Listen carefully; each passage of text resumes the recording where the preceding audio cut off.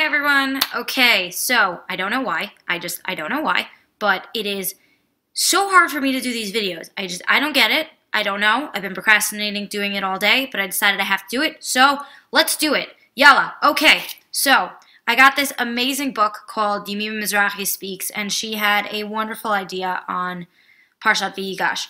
So she explains that Vayigash Yehuda steps up. Yehuda gets involved in saving Binyamin from having to stay with Yosef, who they didn't know was Yosef yet, staying in his home and remaining to be his servant there.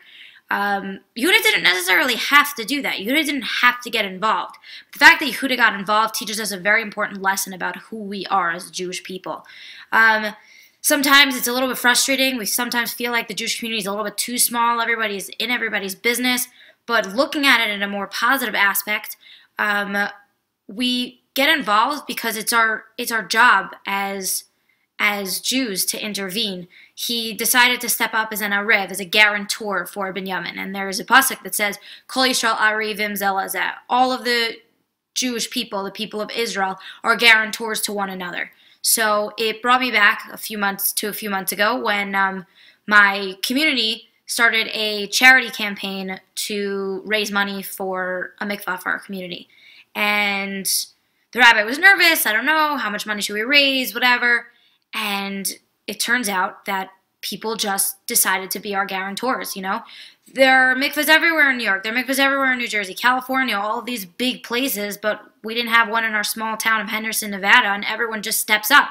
And apparently, according to the charity organization, our campaign was the fastest campaign to ever reach their goal.